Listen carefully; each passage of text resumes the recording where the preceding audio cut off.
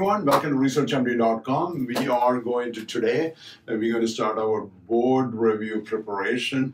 We're going to pick infectious disease, and we're going to go through some of the concept, which is usually taken from some of the common board review preparations like MixApp, UWord, Ambrose, things like that. These are high yield concepts. Before you take the board, everyone should know that.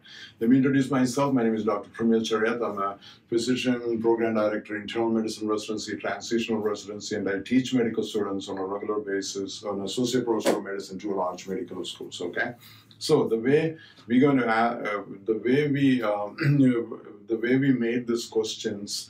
First, we're going to start with the clinical vignette. Okay, and then we're going to do some.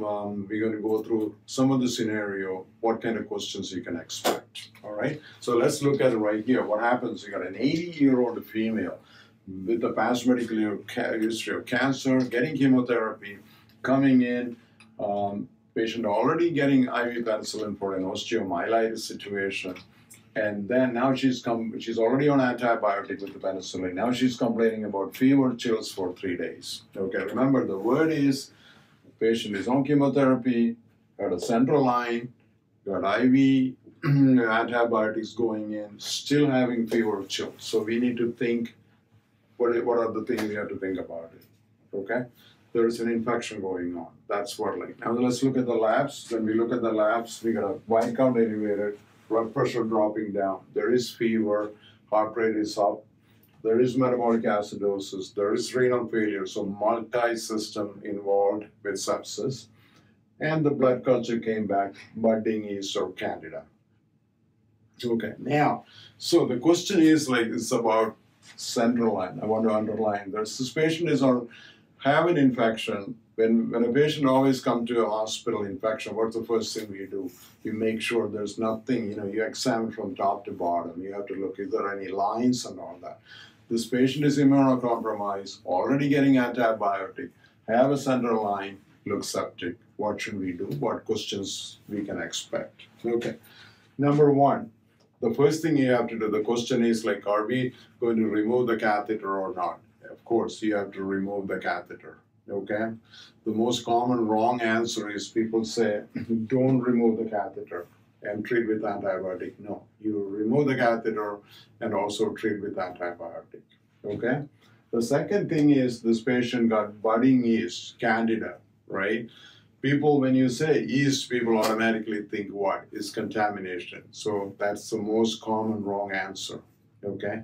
This patient is immunocompromised. The blood culture came back budding yeast. So it's not a contamination. Take it very seriously. You have to treat. So how do you treat? First, you treat with the IV caspofungin. That's the first line treatment, okay? The second line is you can liposomal amphotericin B. It's the second line of treatment. But don't pick fluconazole. We are all familiar with the fluconazole, right? So whatsoever your initial reaction is oh, let's go give fluconazole. But fluconazole does not cover all the strains, okay?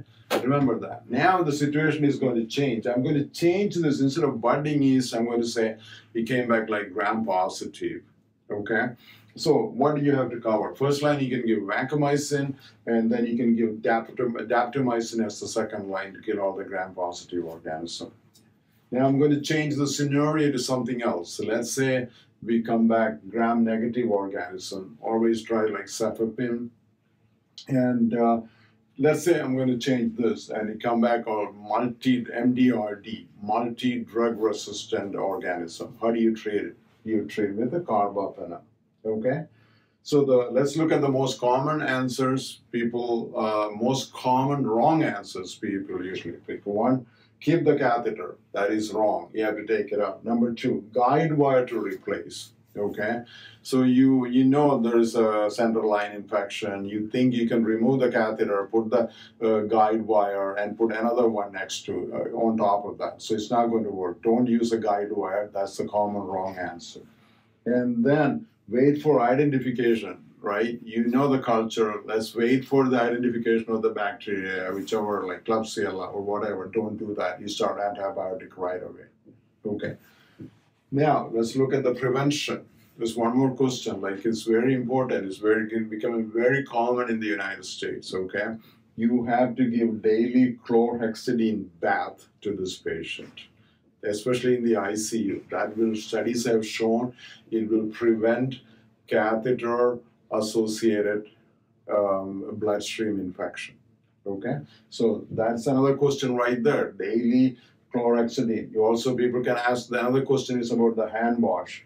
They can ask about the guide wire. Okay, so let's look at one more thing right here. Definition CRBSI. Okay, that's a catheter-related bloodstream infection.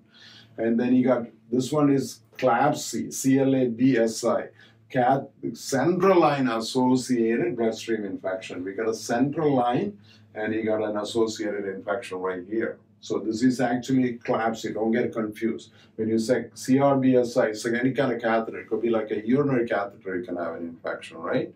Now, so what are the most common organism in the central line? We're talking again, CLABSI, central line associated bloodstream infection. Coagulase negative Staph aureus, Enterococci, Candida, Klebsiella, E. coli, Enterobacter, and Pseudomonas. These are the most common organism you will find in CLABSI, okay? Now, what are the situations you have to remove? Most of the situations you have to remove the catheter, like if there's severe sepsis, suppurative thrombophlebitis, endocarditis, persistent bloodstream infection, more than 72 hours after antibiotic therapy, persistent bloodstream infection, and hemodynamic instability, microbiology, any of the Staph aureus, Pseudomonas, Candida, Mycobacterium. In this situation, you have to remove the catheter. Okay, so let's, the main thing again, first thing, remove the catheter, make sure you treat right away. And if it is, in this patient, is IV caspofungin, don't pick fluconazole, it doesn't cover all the strain. If it is gram-positive, vancomycin, second line is daptomycin. And if it is gram-negative, you can always use cefepime. If it is MDRD, what do you use? Carbapenem, okay? And make sure the prevention is also very, very important. The question is going to come on prevention. How do you prevent it? Daily chlorhexidine, and make sure you hand wash, and do not use guide wire to replace the catheter, okay? Thank you so much for joining us today. God bless.